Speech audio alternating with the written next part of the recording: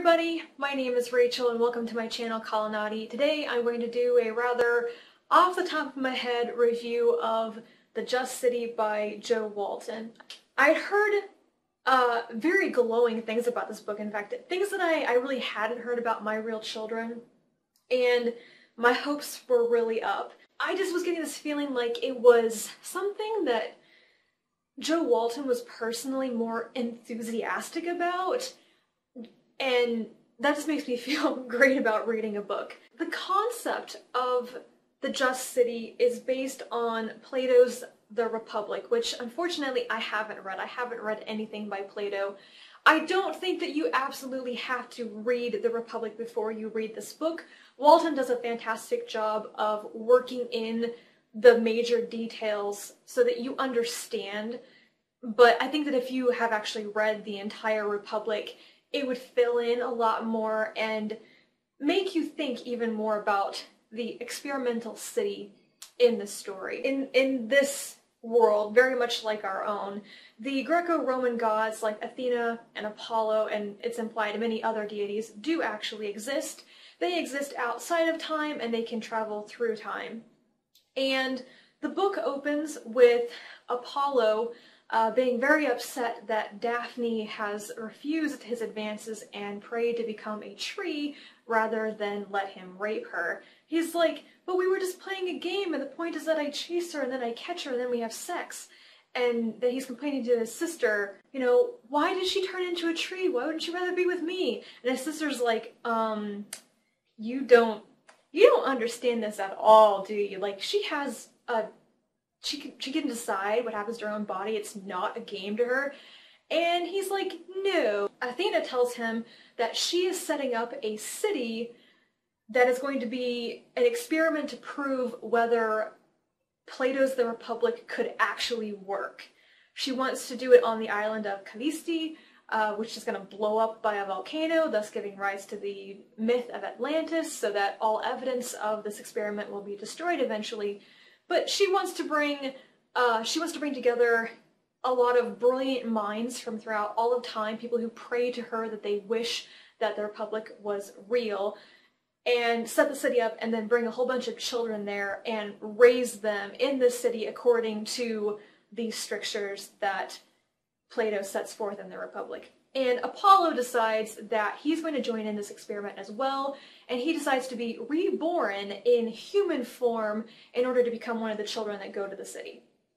So to set up the city, Athena travels through time kind of to grab various adults who have read the Republic and bring them to the city to set it up. So I think she brings together about 300 adults who are called the Masters, and then after they have set up the city and formed a lot of committees to decide how they're actually going to implement the rules of the Republic, they go throughout time and they buy orphaned slave children, and then they bring the children to the island of the city as free citizens and raise them there, and all the children are roughly 10 years old.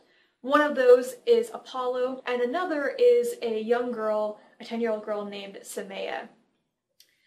And the story is told from three perspectives. You get the perspective of Maya, one of the adults who is one of the masters and came to the city to set it up, and who now teaches the children.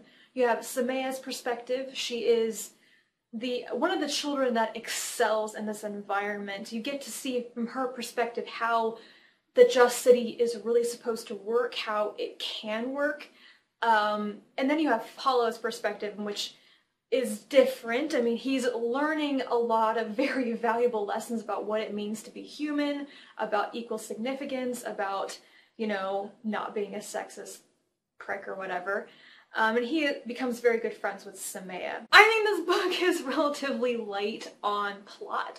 It is really a thought experiment, you know, the process of building the city, implementing the Republic, and seeing what happens. I can't really describe why this book worked so well for me. I gave it 5 stars. Most good books are 4 stars to me, but what takes it to 5 stars is some sort of emotional click inside of me. I think probably I was just so incredibly happy that the writing quality was better than the last Walton book that I read. I was so afraid that I was going to have high expectations and that they wouldn't be met at all, and I was proved wrong about that, and that made me very happy, I think. And so I do want to quickly mention the one thing in this book that took me by surprise a bit and made me a bit uncomfortable. This book does have a rape scene near the beginning. Nothing is graphic. And then there is another scene later on in which basically it becomes non-consensual sex during the act. I was struggling with that a little bit. Not so much that it happens, I completely can see why in the structure and framework of the story. It's gonna happen. They have no safeguards against it at all. They have no education about it, and most of the women involved in all this, like I said, they have not been told what to do, what to say, and they just kind of brush it off in a very odd way, which goes against my modern sensibilities. The rape at the beginning, the woman basically goes back to some of the other female masters and says, wow, this guy that we all thought we really liked and who's really intelligent and is going to be teaching the children here just raped me, and he doesn't think he raped me. And their response to that is not, oh my god, we have a problem here, he's a rapist. It's, we'll just spread the word to all the other women that maybe they shouldn't go off alone with him anywhere. The second instance that made me very uncomfortable is that in the Republic, I guess Plato's idea for procreation, for, you know, keeping the city populated, is that there should be these regular festivals of Hera where the boys and girls of the city, the inhabitants, should be paired off randomly with each other, and then, you know, some of them get pregnant, some of them don't. But you don't get to choose. You are just randomly chosen to be with somebody. You're married for one day, you're expected to have sex, and if you have a kid, it is taken away from you and raised in common. And it makes it really awkward when you get randomly paired with, like, your best friend that you have an extremely platonic relationship, and all of a sudden you're expected to have sex with each other and then, like, not let it affect your relationship. Or you get paired with somebody who you despise, or you get paired with somebody who, you know, doesn't treat you the way, especially if you're a woman, the way that you need to be treated. There's nothing in here about how children are educated about sex or about consent or anything.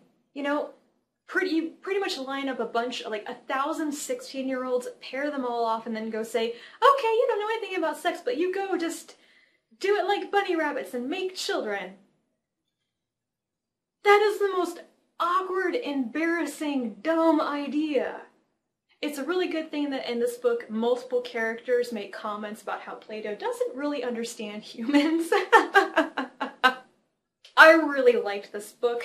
I pre-ordered the second book, The Philosopher Kings, when I was only like a third of the way through it. I was like, I'm going to love this. I'm going to love the next book. I'm going to love this entire series. Sometimes you just know. That is it for this review. Oh, so rambling. I'm gonna have such fun editing this one. If you have read this book, or if you're currently reading it, or you want to read it, you want to talk about Jo Walton, please comment down below and let me know what you're thinking, and I will talk to you again in my next video. Bye!